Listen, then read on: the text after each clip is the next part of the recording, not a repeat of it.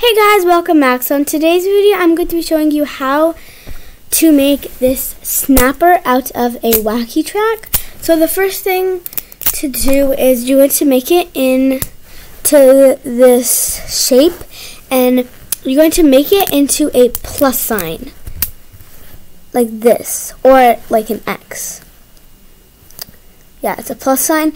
And then you're going to take all these four edges and you're going to put them up. So like that.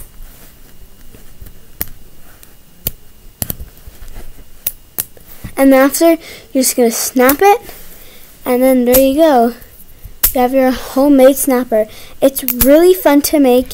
And guys, make sure you subscribe and turn on the notifications if you want to be notified every time I post a new video.